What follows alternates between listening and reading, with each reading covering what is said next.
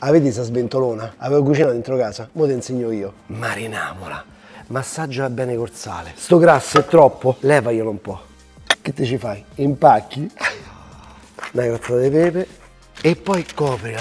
E mo se vediamo almeno 3 ore. Così mi diventa questo. Lo zucchero. Oh, vedete come è stato dopo 3 ore? Scegli la parte più alta per infilare il termometro. Metti il forno ventilato a 90 gradi. Metti questa sleppa dentro al forno. E mo deve arrivare a 40 gradi. È pronta. Levagli le erbette. Mo metti sopra e sotto a 250 gradi. Olio.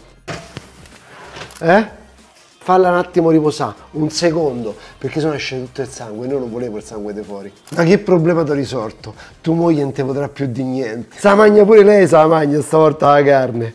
Come dicono a Roma, segna e porta a casa, 2,3 kg fatta solo al forno. Guarda che t'ho fatto. Abbiamo vinto questa scommessa.